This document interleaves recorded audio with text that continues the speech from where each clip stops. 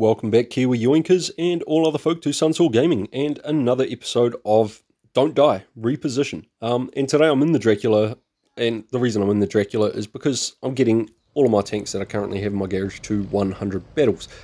But we are in the Dracula and we are here on Mayan Ruins.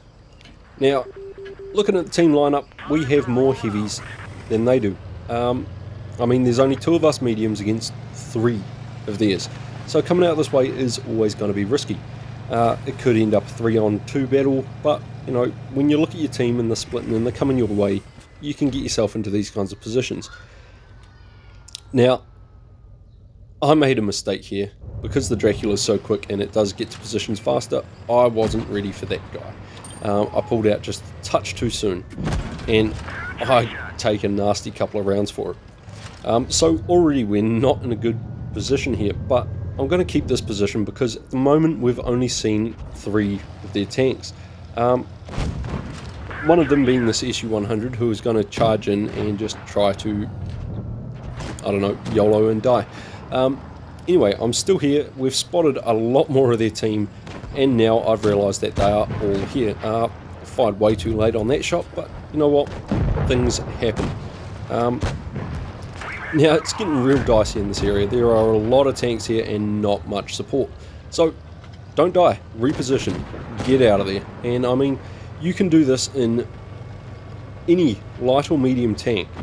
Get out of there and reposition. Now, I'm just going to go right up the top, around the back here, and start working at some side shots on these guys.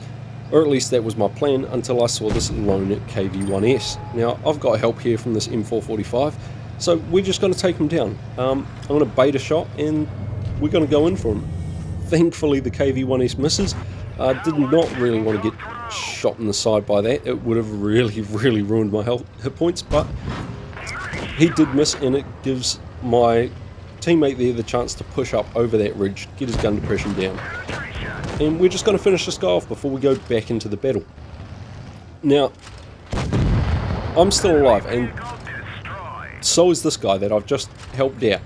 Because we're both still healthy, our team has a very good chance of winning this. I mean, they're injured, they're wounded. I'm probably the worst off on my team for hit points at the moment. Except for that guy who just got whopped out of existence. But I've repositioned, I'm out of there, and now I'm able to be back here, firing shots down onto the enemy team that pushed me out of position. If I had stayed down there, I would have died. I would have died very quick, and there's no way I would have got the damage out. There's no way I would have been any help to my team by trying to hold that position and dying. So repositioning, guys, is a massive thing.